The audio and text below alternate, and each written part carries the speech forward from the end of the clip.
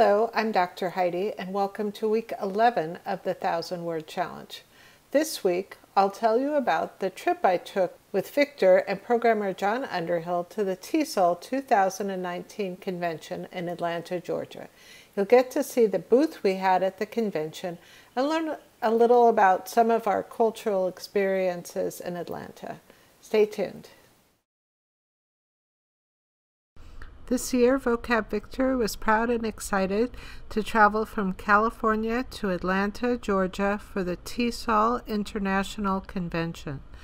The TESOL Convention brought together English teachers from around the country and around the world to learn new ideas and learn about new products to help their students.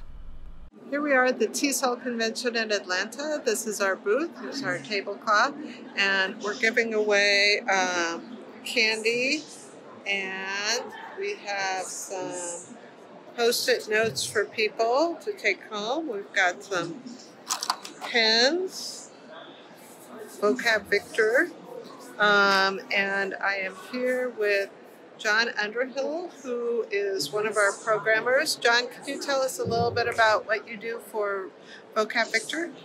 I help make the software for Vocab Victor, and I also take care of Moxie. There we go.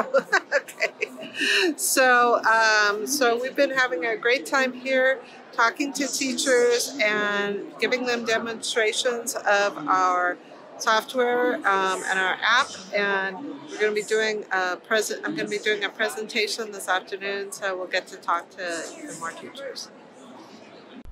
It was great to meet with people doing different kinds of language programs around the world, and one of the other nice things was being able to visit with some family and friends. We went to the Atlanta Symphony, and I got to see my nephews, who I don't see very often. Another highlight was visiting the birthplace of the Reverend Martin Luther King Jr. We also saw the crypt of Dr. King and his wife, Coretta Scott King, and this eternal flame that was across from the memorial. One thing that the southern part of the United States is famous for is their style of cooking, so we were lucky to be able to have some delicious southern meals. We had a great time in Atlanta at the TESOL convention, but before we knew it, it was time to pack everything up and get ready to go. We had to take our leftover Post-it notes home, and Victor was very tired. But overall, we had a lot of fun, and we hope to do it again next year. Here are this week's words. Meet. To see and speak to someone for the first time, to be introduced or become acquainted with someone. Country, an area of land that is controlled by its own government. Nation. Program, a group of classes that lead to a degree, a course of study. Hope, to want something to happen or be true, and think that it could happen or be true. Product, something that is made or grown to be sold or used. Travel, to go on a trip or journey, to go to a place, and especially one that is far away. International, made up of people or groups from different countries.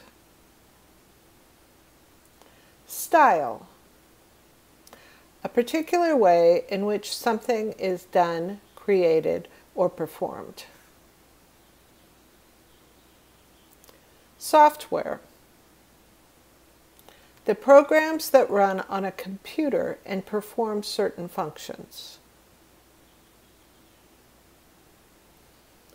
Overall, as a whole, in general. Excite, to cause feelings of enthusiasm in someone, to make someone feel energetic and eager to do something. In the video, I use the adjective form, excited, very enthusiastic and eager about something. Meal, The foods eaten or prepared for eating at one time. Highlight. Something, such as an event or detail, that is very interesting, exciting, or important. The best part of something. Southern. Located in or towards the south. Convention. A large meeting of people who come to a place for usually several days to talk about their shared work or other interests, or to make decisions as a group. Flame. The hot, glowing gas that can be seen when a fire is burning.